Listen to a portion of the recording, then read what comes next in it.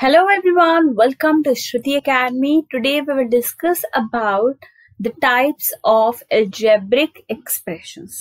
अब अगर सपोज मैंने एक एक्सप्रेशन लिया 5y minus 2, अब इसको मैंने जो है कैसे फॉर्म किया होगा? सबसे पहले मैंने जो है 5y फॉर्म किया होगा, फिर -2 और फिर इन दोनों को कंबाइन किया तो मेरे पास क्या आया? एक्सप्रेशन. ओके, अब ये 5y फॉर्म किया और इधर हमने फॉर्म किया -2. अब ये जो 5y है ये कैसे फॉर्म किया होगा? सबसे पहले 5 और y, 5 एंड y इन दोनों का हमने जब प्रोडक्ट किया होगा तो हमारे पास क्या आ गया? 5y. सो ये जो 5 एंड y है ये क्या है? फैक्टर्स. क्या है? फैक्टर्स. अब यहाँ पे -2 है तो -2 ही जो है फैक्टर हुआ. जब हम फैक्टर्स का प्रोडक्ट करते हैं, जैसे 5y, इन फैक्टर्स का जब मैंने प्रोडक्ट किया तो मेरे पास क्या आई? टर्म्स. क्या आई? टर्म्स. ओके, सो ये जो 5y -2 है इसमें 5y एक टर्म है, -2 एक टर्म है. सो ये जो 5y -2 है इस एक्सप्रेशन में टोटल कितनी टर्म्स हो गई? 2 टर्म्स हो गई. एक होगी 5y और एक होगी -2. ओके, अब मैंने यहाँ पे जो है ना कुछ एक्सप्रेशंस लिखे हैं, like 3x², 5y -2, x² + 5x -7. Okay, अब हम इन एक्सप्रेशन में कितनी टर्म्स है उन्हें जो है काउंट करेंगे. अब सबसे पहले देखो 3x² 1 टर्म है, सो इसमें कितनी टर्म्स है? 1. अब 5y -2 एक होगी 5y और एक होगी -2. सो कितनी टर्म्स हो गई? 2. अब नेक्स्ट एक्सप्रेशन में एक x² एक टर्म हो गई, एक 5x एक टर्म हो गई और एक हो गई -7. तो ये कितनी टर्म्स हो गई? इसमें 3. सो वो एक्सप्रेशन जिसमें सिर्फ 1 टर्म होगी उसको हम क्या कहेंगे? मोनोमियल. क्या कहेंगे? मोनोमियल, क्योंकि मोनो मीन्स 1. ओके, अब वो एक्सप्रेशन जिसमें 2 अनलाइक टर्म्स होंगी उसे हम क्या कहेंगे? बायनोमियल. क्या कहेंगे? बायनोमियल. Bye means 2. और वो एक्सप्रेशन जिसमें 3 अनलाइक टर्म्स होंगी उसको हम क्या कहेंगे? ट्राइनोमियल, क्योंकि try means 3. So an expression with only 1 term is known as monomial. An expression which contains 2 unlike terms is known as binomial. An expression which contains 3 unlike terms is known as trinomial. और वो expression जिसमें 1 या फिर 1 से ज्यादा term हो उसे हम क्या कहेंगे? पॉलीनोमियल.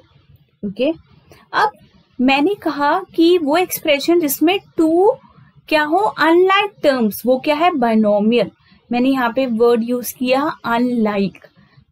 अब ऐसे ही मैंने कहा trinomial, an expression with 3 unlike terms, उसके क्या कहेंगे? ट्राइनोमियल. सो मैंने यहाँ पे अनलाइक क्यों यूज किया? अब हम उसकी बात करते हैं. अब अगर सपोज मैंने वही एक्सप्रेशन लिया 5y -2. ओके, अब ये जो 5y है ये टर्म है. अब इसमें जो 5 है ये एक फैक्टर है, y एक फैक्टर है, इन दोनों का प्रोडक्ट करके हमने टर्म बनाया. ये जो 5 जो फैक्टर है ये कौन सा फैक्टर है?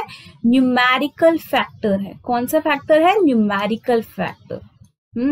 और ये जो y है ये कौन सा फैक्टर है? अलजेब्रिक फैक्टर है. कौन सा फैक्टर है? अलजेब्रिक फैक्टर है.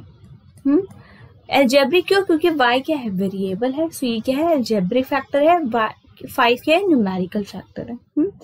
अब वो टर्म्स जिनके अलजेब्रिक फैक्टर सेम होते हैं, जैसे मैंने लिया 5y, अब मैं इस 2 के साथ अगर y और लिख दूं, सो इन दोनों टर्म्स के अलजेब्रिक फैक्टर, इसका अलजेब्रिक फैक्टर क्या है? y, इसका अलजेब्रिक फैक्टर क्या है? y. ये दोनों क्या है?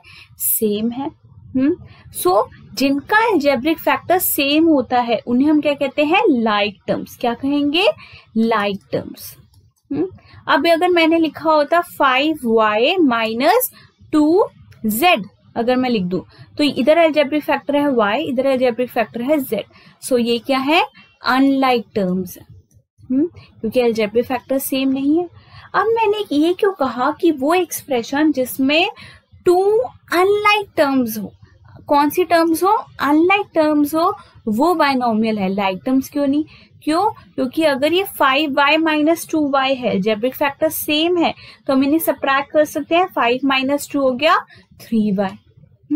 बट अगर अनलाइक टर्म्स है, जैसे ये हो गया 5y माइनस 2, या फिर मैंने लिया 5y minus 2z, algebraic factors क्या है? डिफरेंट है, तो हम इन्हें सबट्रैक्ट कर सकते हैं? नहीं। तो अगर इन्हें अलजेब्रिक फैक्टर सेम है, सबट्रैक्ट कर लेंगे, तो वो क्या बन जाएगा? वन टर्म का बन जाएगा, है ना। सो इसीलिए वो एक्सप्रेशन जिसमें क्या हो, टू अनलाइक टर्म्स हो, उसे हम क्या कहेंगे? बाइनोमियल। और जिसमें 3 अनलाइक टर्म्स हो, उसे क्या हम क्या कहेंगे? ट्राइनोमियल। अनलाइक टर्म्स क्यों? क्योंकि अगर लाइक टर्म्स होंगी तो उन्हें हम ऐड या सबट्रैक्ट करके सॉल्व कर सकते हैं, है ना।